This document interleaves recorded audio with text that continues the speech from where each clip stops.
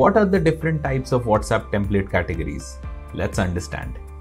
First, we are going to talk about marketing templates.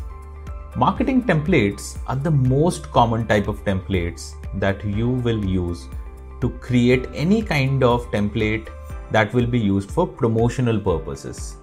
For example, a template in this category would be templates that you create for promoting your latest products or your services, or provide or communicate any sort of offers to your customers. Any template that don't fall into a transactional experience of your customers will automatically go into this category.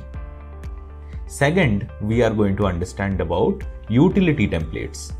This is the second most common template category.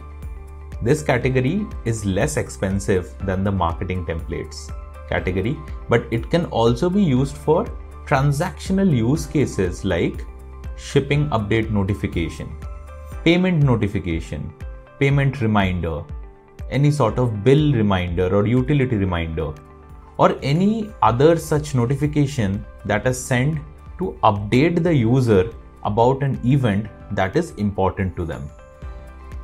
And finally, the third category is authentication template. Authentication templates are templates that can be used to send OTP messages to your customer so that they can authenticate or log in themselves to your website or application.